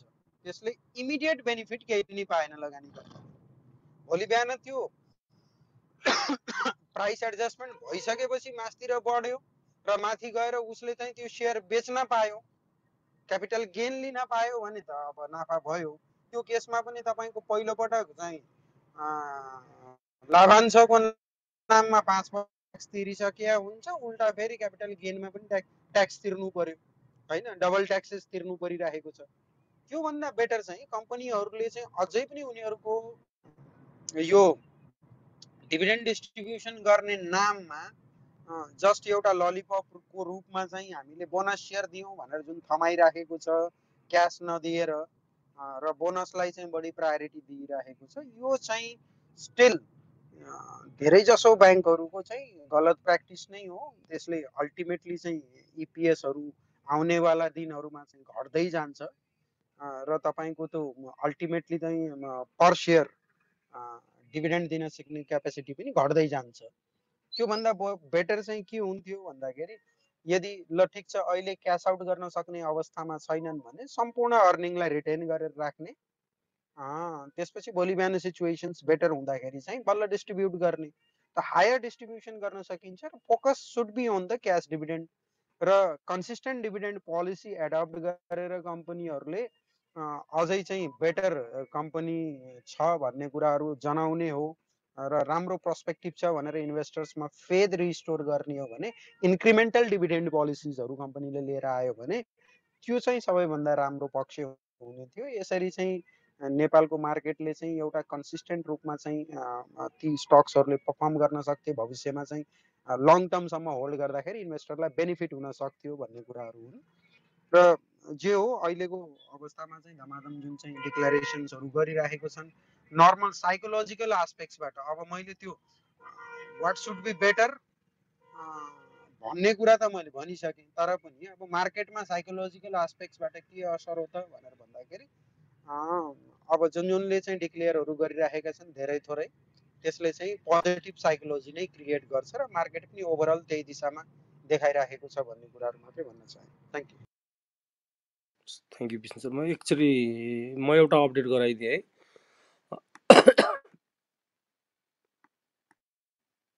ल ऊ चाहिँ बढ्यो है। अब नेपाल अइल निगम लिमिटेडले प्रेस विज्ञप्ति जारी गरेको छ 2080 राति अपराह्न आज राति चाहिँ उहाँहरूको बोर्ड अफ डिरेक्टर कि कसले म पढेर सुनाइदिन्छु है प्रेस विज्ञप्ति।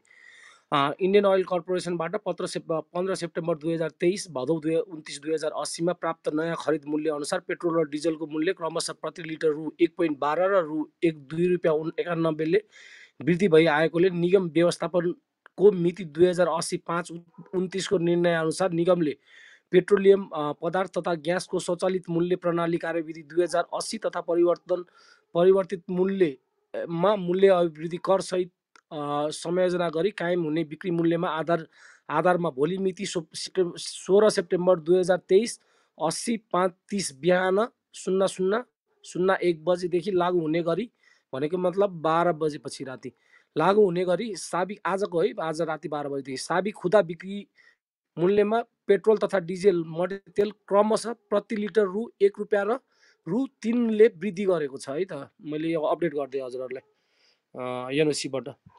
ओके सिपी सर हजुर केही सोध्ने हो? मेरो त्यस्तै खासै विषय छैन सर। अघि मुक्ति सरले भनेको एउटा कुरामा चाहिँ मैले चाहिँ थप क्वेसन गरेँ है, जुन त्यो बोनसर या चाहिँ अब क्यास डिभिडेन्टहरू कुनै दिँदै नदिए पनि हुन्छ, या त्यो दिनु जरुरत छैन, नदिए पनि आफ्नो त्यहीँ चाहिँ त्यो उल्टो ट्याक्स पनि तिर्नु पर्दैन, त्यहाँ चाहिँ सुरक्षित भएर त्यही कम्पनीमै बसेको हुन्छ भनेर भन्ने चाहिँ जुन कुरा गर्नुभयो नि, अब त्यो इन्भेस्टरहरूले त्यो कुरा चाहिँ त्यति त्यसो गर्ने हो भने त इन्भेस्ट गरेर मान्छेहरू चाहिँ अनि के को लागि इन्भेस्ट गर्नु, रेगुलर रूपमा डिभिडेन्ड लिन नपाए डिभिडेन्ड अब जस्तो बोनस सेयरै दिने कुरा गऱ्यो भने बोनस सेयर दिनुको मेन तात्पर्य त उसको चाहिँ क्यापिटल बढाएर उसको बिजनेस ग्रोथ गर्नकै लागि हो नि, उसको चाहिँ प्राइस घटाउनको लागि त होइन। प्राइस तत्काल एडजस्टमेन्ट सिद्धान्त त सैद्धान्तिक हिसाबले भन्दाखेरि तत्कालको लागि चाहिँ प्राइस चाहिँ एडजस्टमेन्ट गरेर तल आयो भने फेरि त्यही पुरानै टुङ्गोमै पुग्छ उसले, किनभने उसले बिजनेस चाहिँ उसको चाहिँ एक्सपान्ड गर्छ। एक्सपान्ड गर्नको लागि चाहिँ सेयर बोनस सेयर दिने वा राइट सेयर जे गरे पनि त्यो चाहिँ त्यो उद्देश्यको पूर्तिको लागि हो।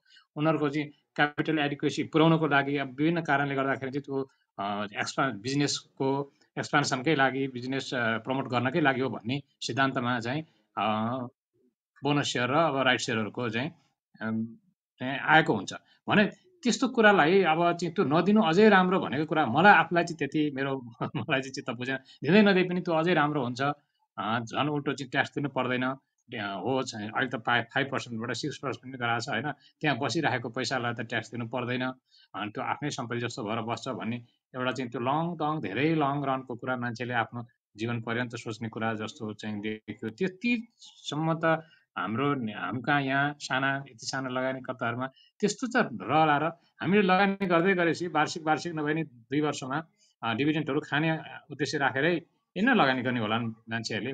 त्यसमा चाहिँ म चाहिँ अलिक सहमत हुन सकिनँ। ल केही थप गर्नुपर्ने छ भने मुक्ति सर, मुक्ति सरले एन्सर गर्नुभन्दा अगाडि मुक्ति सरलाई एउटा क्वेसन पनि राख्छु। मुक्ति सर, यो हजुर त यो युएसतिर पनि हेर्नुहुन्छ, यो वाक्सार हाथवेयरको रहेछ एउटा सेयरको मूल्य चाहिँ हजुरको प्रति किता एक किताको भाउ 5,55,000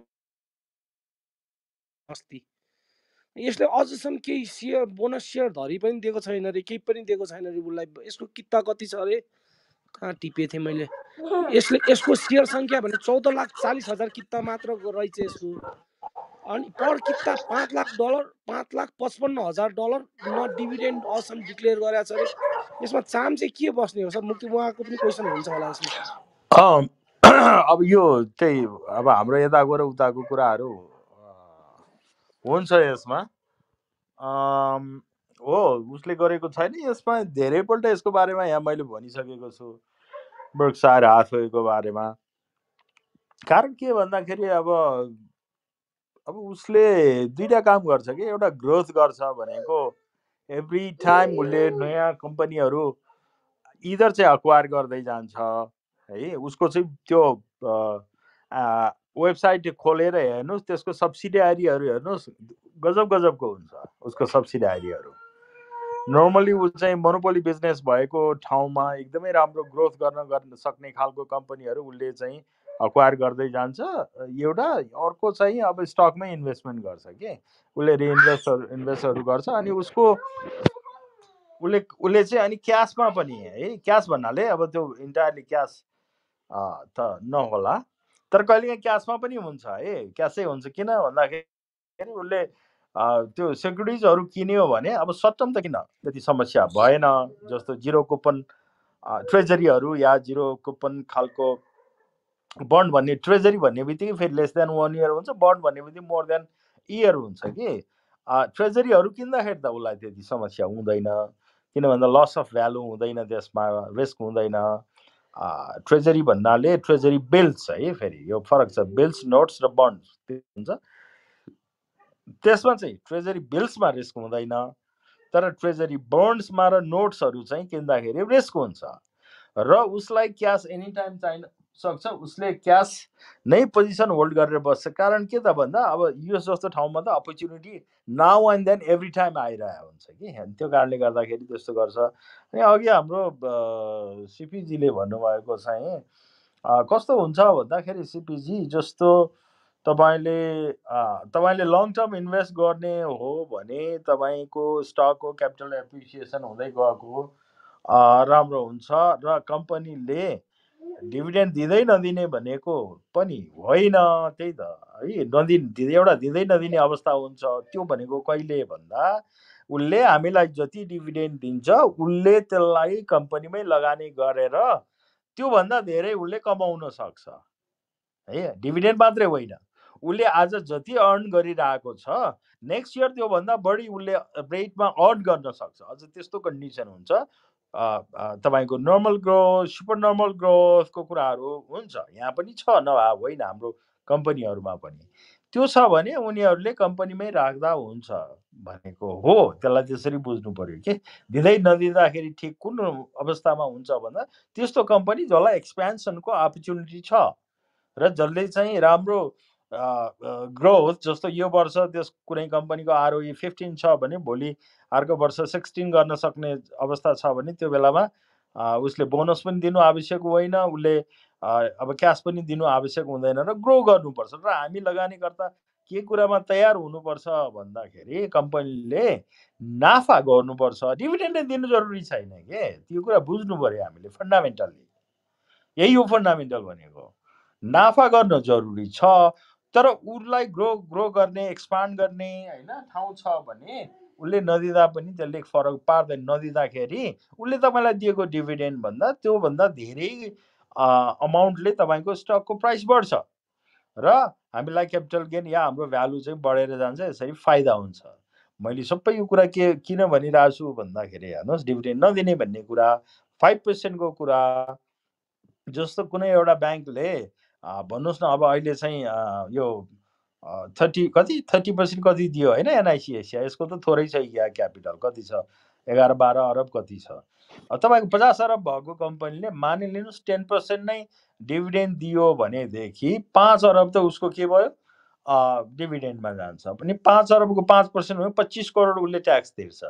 25 करोडको ब्याङ्कको लागि 25 करोड भनेको हर कोहीको लागि ठुलो अमाउन्ट हुन्छ कि होइन। 5% तपाईँले तपाईँसँग मसँग 10 किता छ, 5% ठुलो पैसा होइन होइन। 10 किता छ 100 रुपियाँ आउँछ, 100 रुपियाँमा 5 रुपियाँ ट्याक्स दिन्छ, त्यो ठुलो होइन। तर ब्याङ्कको लागि चाहिँ ठुलै 50 अरबको ब्याङ्क भयो भने 25 करोड भनेको ठुलो पैसा हो। यो त्यसले एउटा अर्न गर्छ। दोस्रो त्यो चाहिँ कम्पनीमै रह्यो भने त्यसले कुसनको काम गर्छ। भोलिको एनी टाइम त्यसले चाहिँ कहीँ न कहीँ हेल्प गर्छ। हो कहाँनिर चाहिँ दिनै पर्ने अवस्था बाध्यता हुन्छ भन्दा जहाँ चाहिँ क्यापिटलको रिक्वायरमेन्ट हुन्छ। हाम्रो जस्तो देशमा है क्यापिटल बढाउँदै लान्छ नि हाम्रो यो राष्ट्र ब्याङ्कले, बिमाले, अर्को कसले होइन। यो आवश्यक र सही काम होइन। क्यापिटल बढाउनु पर्दैन भनेको paid up capital, share holders equity capital बढ्नु पर्छ, बढेर जानुपर्छ, त्यसले काम गर्नुपर्छ के। त्यो हुन्थ्यो भने आज हाम्रो ब्याङ्कहरूको क्यापिटल तपाईँको 5 करोड 10 करोड 20 करोड भन्दा बढी हुँदैन थियो।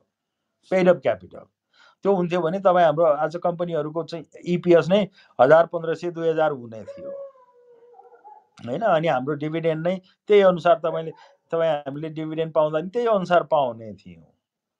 तर अब त्यस्तो भएन। लिभरको हेर्नुहोस् न होइन, कति 8 करोड कि 10 करोड त्यसको चाहिँ क्यापिटल छ भने उसले अर्निङ गर्छ तपाईँको 2000 रुपियाँ इपिएस, या 1700 1500 1700 या 1300 कति उसको अर्निङ छ। अनि उसले डिभिडेन्ड 1000 दिन सक्छ। अब मान्छेलाई के पर्छ भन्दाखेरि हिजो 100 रुपियाँमा किनेर बस्नेहरू आइपिओ पार्नेहरूको लागि त अब त्यो त होइन बम्पर भएन। त्यस्तै यो अब क्यापिटल बढाउने पोलिसीमै छ, त्यसमा त केही गर्न सकिएन भन्न मिलेन होइन। जहाँ चाहिँ क्यापिटल बढाउनु पर्ने आवश्यकता छैन त्यहाँ क्यापिटल बढाउनु पर्दैन। मेरो विचारमा त्यहाँ इक्विटी बढाउँदाखेरि होइन प्ल ब्याक गरेर रिटेन अर्निङ अब रिजर्भमा त जाने नै भयो 20%, अर्को चाहिँ बाँकी चाहिँ रिटेन अर्निङमा राखेर कम्पनीहरूको इक्विटी बेस ठुलो हुनु पर्यो के, सेयर होल्डर्स इक्विटी त्यो भयो भनेदेखि कम्पनी भोलि हेर्नुहोस् कुनै चाहिँ फाइनेन्सियल क्राइसिसहरू आउँदाखेरि टिक्न सक्छ। उसको चाहिँ इक्विटी बेस ठुलो भयो भने होइन। अब हामीले अब क्यापिटलतिर चाहिँ जानुको किन ठिक छैन भन्दाखेरि यो मेरो मेन रिजन चाहिँ क्यापिटल नम्बर अफ सेयर बढाएर अब त्यो त्यति धेरै मिनिङ चाहिँ छैन। त्यो मेन चाहिँ अझ त्योभन्दा बढी चाहिँ मेरो रिजन के हो भन्दा 5% चाहिँ उनीहरूले कम्पनीहरूले सेभ गर्छ। त्यसो त गभर्मेन्टलाई गएको छ होइन, गभर्मेन्ट पनि तपाईँ हाम्रै हो, ठिकै छ गभर्मेन्टलाई गएको, तर त्यो उसले लिगल्ली कानुनी हिसाबमा एउटा प्रुडेन्ट बिजनेस प्र्याक्टिसको रूपमा उसले त्यो गर्न सक्छ। त्यो कारणले त्यो गर्नुपर्छ भन्ने कारण हो मेरो।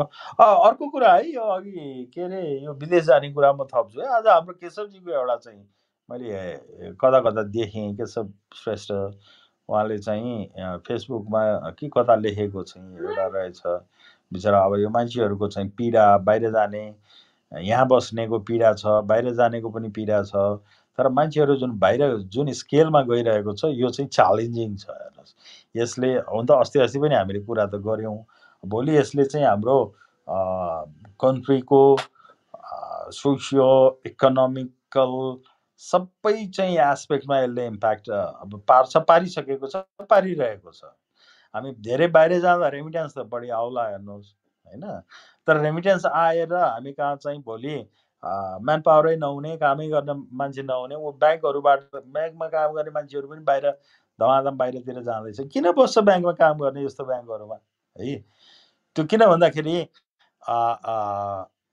के भन्छ, यहाँभन्दा बाहिर गयो अब पढ्यो भने राम्रो भइहाल्छ, जब गऱ्यो भने नि राम्रो हुन्छ। ल दुःखै गरे पनि उसले चाहिँ अघि कसले यहाँ भने जस्तै 2-4 वर्ष 5-7 वर्ष दुःख गऱ्यो भने त, अथवा म मेरो चाहिँ लाइफ चाहिँ दुःख गर्छु, मेरो चाहिँ आउने चाहिँ जेनेरेसन बच्चा बच्चीको लागि गर्छु भन्ने सबैमा हुन्छ हेर्नुहोस्।